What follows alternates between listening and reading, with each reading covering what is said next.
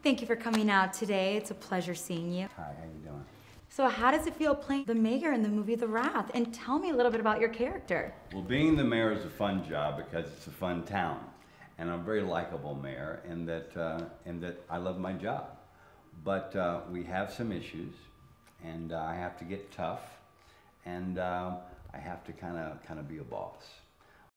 The organization Mercy for Mankind helped make this movie possible, and their slogan is Global Peace. How do you feel about that? Well, you know, peace is the answer to everything.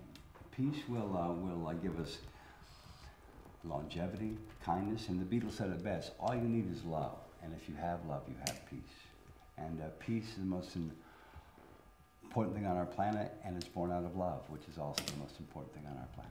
How was your experience working with the producer, Sam Abraham, and the director, Tommy Bull? Two of the nicest men I've worked with in years. The director loves actors, and he acts like it, and it's a real pleasure to work for him. And the producer is just like everybody's mother. He even brings us food. Beautiful. And I know Sam Abraham is also very popular and coming through as a new producer. Would you ever consider working with him overseas on similar projects? Only if he flies me first class. Sounds like a good deal. Would you ever consider working again with Joe Estevez? And tell me a little bit about your experience working with him. Joe Estevez is one of the funniest cats alive, and one of the sweetest cats alive too. He's really sweet and really funny, and he talks a lot of trash about Charlie, but it's good trash.